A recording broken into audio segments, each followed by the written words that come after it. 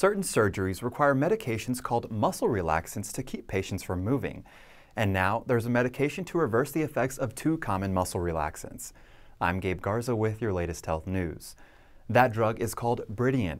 The U.S. FDA approved it on December 15, 2015, to reverse the effects of Rocuronium bromide and Vecuronium bromide, which are often used at the start of surgeries that require surgeons to insert a breathing tube, a process called intubation. According to the director of the FDA's Division of Anesthesia, Analgesia and Addiction Products, this new drug will help patients recover sooner and help restore spontaneous breathing after surgery. In 3 late-stage clinical trials, compared to patients who didn't receive Bridion, those who did recovered from the effects of Rocuronium and Vecuronium faster.